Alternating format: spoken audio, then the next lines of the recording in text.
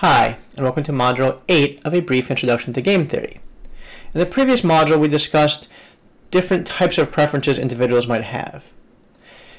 Doing so raises a natural question we did not address in that module, which is, what if people are heterogeneous in their preferences? In other words, what if people have different utilities across a population? Some people might be altruistic, some people might be inequality averse, and some people might be simply selfish, for instance. What happens then? Well, that's a subset of a much larger question, which is, what if I have uncertainty over the opponents I'm facing? Right? All the times we've been drawing prisoner's dilemmas, we've been very clear about what kind of opponent we've been facing. Right? In these cases, the opponent is always identical to us, but we could have different preferences in which the opponent were not identical to us. But in all these cases, regardless, we know what kinds of opponent we're facing. And when I say we know what kinds of opponent we're facing, what I mean is we know their utilities. We understand how they translate outcomes and utilities so we can figure out how they're going to behave optimally, rationally. What happens if we don't know that?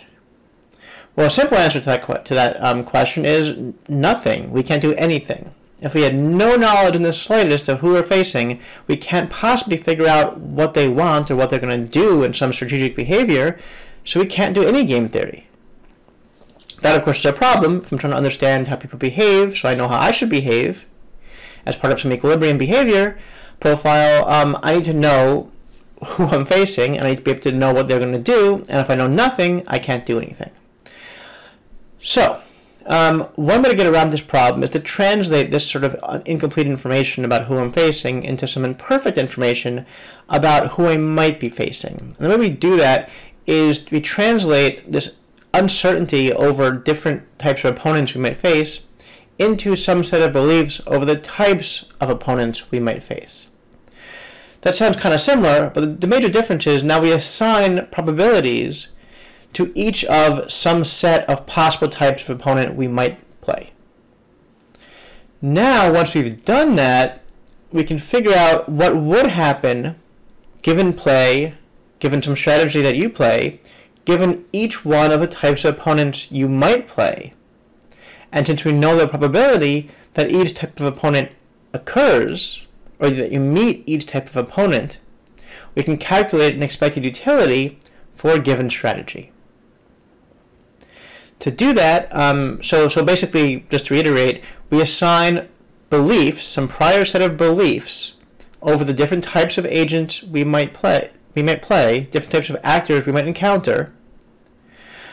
And each type here is just an actor, a player, with a different set of preferences, a different set of utilities, a different utility function.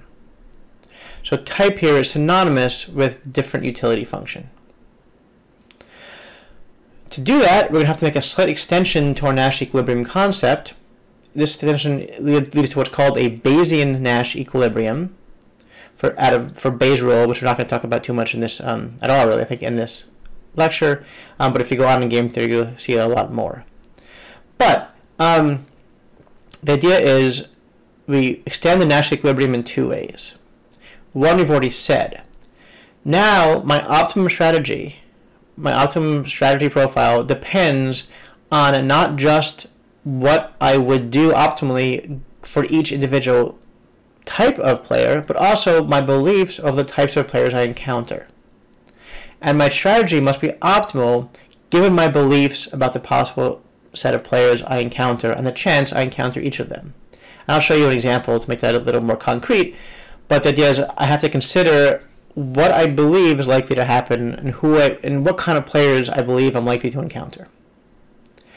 The second difference from Nash equilibrium is for every type of player I might be, that type needs to calculate an equilibrium in play.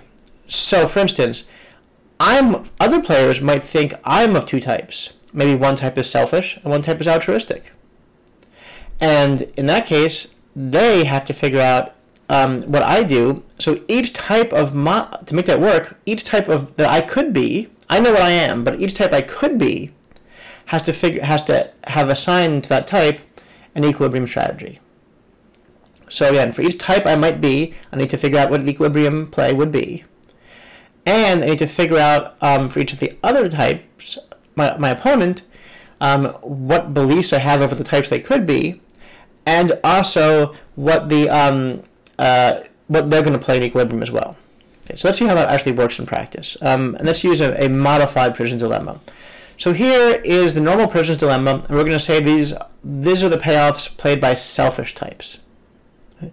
These are types who are selfish. They want the individual incentive is compelling to them, and they want to play defect as a dominant strategy because it's compelling to them. And let's compare them to more altruistic types. And let's not do the simple altruism one. Let's do a the mixed sort of one, where they have higher benefit for cooperation, but cooperation is not a dominant strategy, as it was in the previous example. Okay, so now we have two types of player. If both types are selfish, this is the game they're playing. If both types are altruistic, this is the game they're playing, the one on the right. If one type is one type is the other, then one type has payoffs that look like the left, and one type looks like the one on the right. Okay. So what do we do with this? Okay, so the first thing we do with this is we have to figure out for each type I might be, what should I do? Well, what if I'm this selfish type? What should I do? From the selfish type, well, we know that it's always a dominant strategy to engage in defection, regardless of what my opponent does. Always. Okay? That doesn't change if my opponent's altruistic. I don't really care what their payoffs are. My payoffs are still dominant for defection. So the selfish type of me is going to always play defect. And that's true for my opponent as well. If my opponent's a selfish type, they will always play defect. There's no question. Okay, so let's forget about that one completely, but that's done. What about if I'm an altruistic type? What should I do?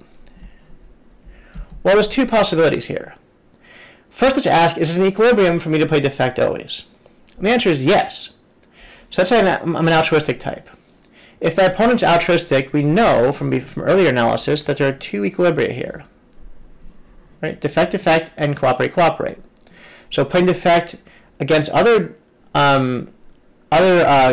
altruistic types would still be in equilibrium if they play defect too. And if I play a selfish type, I definitely should play defect, defect, even if I am altruistic. Right? We can see that by noting that even if I'm altruistic, and here's an example of my being altruistic and their being selfish. So I get this, they get this, and this is still this. This is an example of a altruistic player 1 playing a selfish player 2. In that case, they're going to want to deviate to defect always. It's a dominant strategy for them, so they only play defect, and therefore it's dominant for me to play defect as well. So we know it is an equilibrium for altruistic types to always play defect as well. That's not super interesting though. The question is, can there be a possibility of having an equilibrium in which altruistic types at least cooperate with each other? We know whenever they encounter selfish types, there'll still be bad outcomes, but can we have an equilibrium in which the altruistic types at least cooperate when they meet each other, or in general? So let's see. Now we know that altruistic types can't condition behavior on who they meet because they won't know who they meet ahead of time. There's no signs in people's bodies that say I'm selfish or I'm altruistic. Now, in practice, in real life, right, you can rely upon past behavior and so on, with reputations and repeated interactions. That's all true. In this simplified game, though, you meet people once, you've never seen them before, you've never seen them again, so you can't know who you're facing. So it's like a new interaction. Okay, so can there be an equilibrium in which, so in that case, the strategy that the altruistic types play has to be true regardless of who they face. So we're going to try to see if there is a cooperate always strategy possible. So we're going to ask the question, how would that be possible? Well, this is game theory, so all you have to know is that these people are rational, these players are rational, and it can be possible as long as the expected utility for taking the action of cooperate is at least as good as the expected utility for taking the action of defect. So all we need to do is calculate both expected utilities. So let's see. What's your utility for cooperating? Well, what does it look like? Well, let's say I face off against a selfish type, and I'm cooperating. Selfish types always defect, so I'm going to get a 0. So if I face a selfish type, I get a 0. Now what's the chance I face a selfish type? We're going to need to assign probabilities to these things, right? We need prior beliefs. Let's say there's a p probability of an altruistic type. And let's say there's a 1 minus p probability of a selfish type. Those are good probabilities. They add to 1, so that's all great. So there's a 0. So we get a payoff of 0 when facing a selfish type. So that's 0 times 1 minus p. Now what happens if we face an altruistic type? We're proposing an equilibrium here in which altruistic types cooperate always. So if I'm cooperating and I face an altruistic type, they will also cooperate in this equilibrium. So I will get 3 because we'll both be cooperating. So I'll get 3, and what's that multiplied by? The chance I face an altruistic type, which is just p. So this utility is 3p. Now what happens if I face off against a, what happens if I play defect instead? What do I get? It's going to be a safer option. Well, if I face a selfish type, I get 1 because they're both defecting. So I avoid the 0 payoff. That happens with probability 1 minus p as before. If I face an altruistic type, I'm going to defect instead of cooperating. I take advantage of that one. Because I'm altruistic, my payoff for taking advantage of them is only 2 in that case. So I get a payoff of 2 for defecting while they cooperate as an altruistic type. And the chance that I meet an altruistic type is again p. So what's this? Well, it's 1 minus p plus 2p, which is 1 plus p. So I'm going to cooperate as long as 3p is greater than or equal to 1 plus p, or, as becoming pretty common lately, p has to be greater than or equal to 1/2. As usual, the 1/2 is just due to the parameter choices. But the key here is, this is the condition that's required for cooperation to happen. There's always an equilibrium where altruistic types defect always. There's also a second equilibrium sometimes in which altruistic types cooperate always. Selfish types never do. There's only one equilibrium for selfish types. They defect always. But there are 2 possible equilibria for altruistic types. Defect always and sometimes cooperate always is also an equilibrium, but that's an only equilibrium if p is greater than or equal to 1/2 in this case. What does that mean substantively? It means your chance of encountering an altruistic type is greater than or equal to 1/2. That makes intuitive sense if you think about it, right? Your only benefit for cooperating always occurs when you meet altruistic types. When you meet selfish types, you're being penalized. So the more you meet selfish types, the less you're going to want to cooperate. However, altruistic types give you a better payoff. So the more you meet altruistic types, the higher the benefit is to you for cooperating in general. So as p gets bigger, it becomes easier to maintain a cooperative equilibrium because you're more often meeting people like you who are going to cooperate with you and give you the higher payoff. That's it. So what we've done is we've computed a Bayesian Nash equilibrium for this game. We've assigned equilibria for every type that you might be, selfish or altruistic. And we've calculated expected utilities given our beliefs about what our opposing player type, what types of person our opposing player might be. What types, again, is defined by what the utility functions are, what their payoffs are.